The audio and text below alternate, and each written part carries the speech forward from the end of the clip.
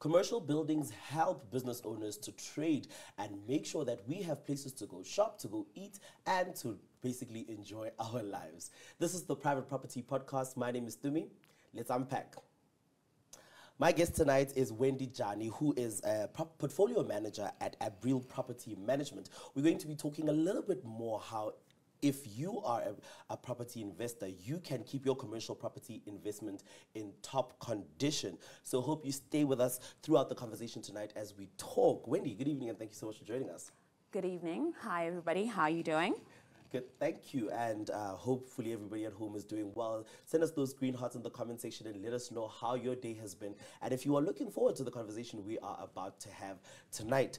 So, Wendy, jumping straight into the conversation tonight, tell me more about your experience in the commercial property management space. How has that been for you? And are there different categories? Is it different in terms of industries when you're working with these commercial properties? Okay, so I've been in the property game for approximately 13 to 14 years now.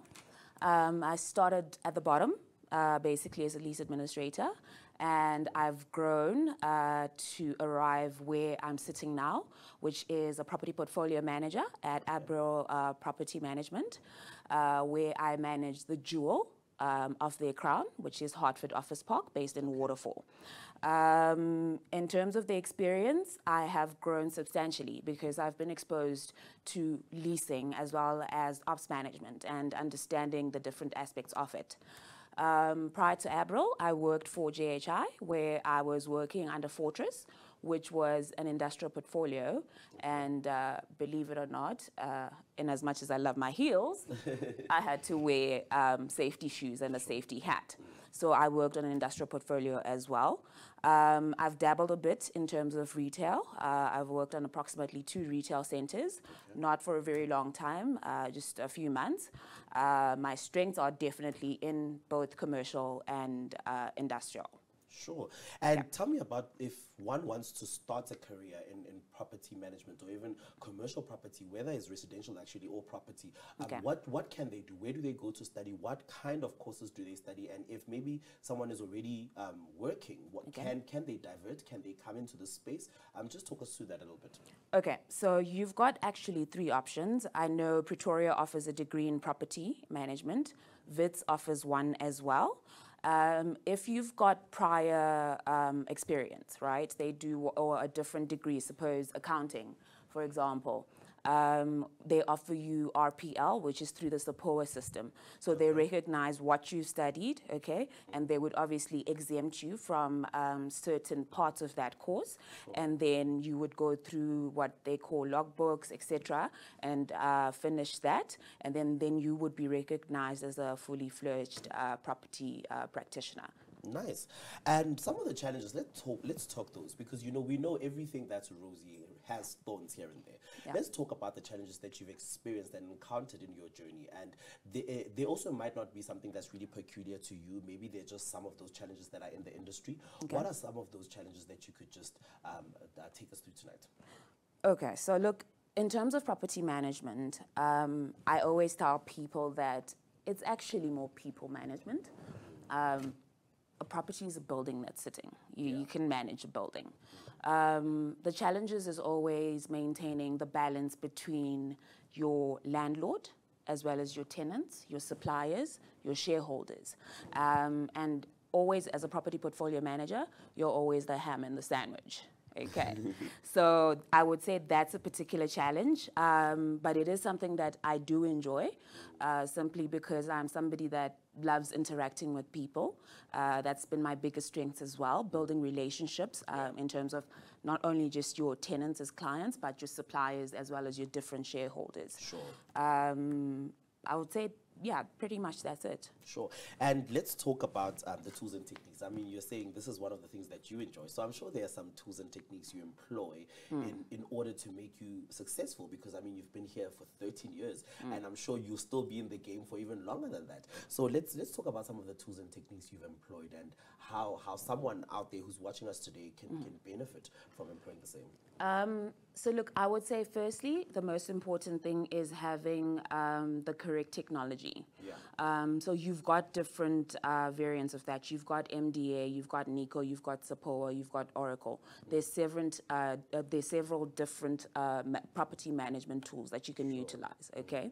But other than that, I think the most important people is having the right team, the right structure, the right support. I'll give you an example. At Abreal, I've been there for about 14 months now. I can't live without my ops manager. He's like my right-hand man, you know.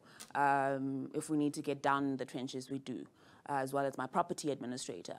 So having a team that understands your drive, has the same passion, you know, and the desire to obviously meet expectations, both landlord-wise and tenant-wise, that's the most important thing. When you have a team like that, then you won't fail at all. So that is, I would say, skill set and best, your best technical tool. And you're speaking about technology, and that's one of my next questions in terms of, you know, technology is only great when it works. And so many people are scared of it because they feel that it will take away the human element, and it will take away people's jobs because everything is getting automated and things are going online. What is your feeling around using these technological advances now? Are you saying this is the way to go? If someone is a portfolio manager out there, you're saying definitely get it. And do you think it will make some jobs extinct? I think it is definitely the way to go. I do not think it'll make jobs extinct. I think it'll make our lives easier, to be quite frank with you. Currently at Abreal, we are going through that process where we are automating a lot of our reports, okay, through the system that we use there. It is not an intention to eliminate, let's say, per se, the job of a property administrator, but it is maybe to basically say to edify, to get more accurate and correct reports. When I say that it will definitely not eliminate jobs, what I mean is that what we need to do as a people, as South Africa, and as, you know, students out there, then focus on careers that then drive that prop tech. So as opposed to going to study something that's becoming extinct now, rather go study technology, you know, which would then allow you to drive the different technical systems in every, you know, property organization, no matter what role you play. So I wouldn't say that it would limit or you know, make things extinct. Yeah, I wouldn't say that. Definitely. Let's talk now in the South African context in terms of the places in South Africa that you have seen in terms of location and geographical location. Which are the places that you have been seeing as a trend that they are coming up or are phasing out? You know, what are some of those geographical trends that you are seeing in terms of commercial property?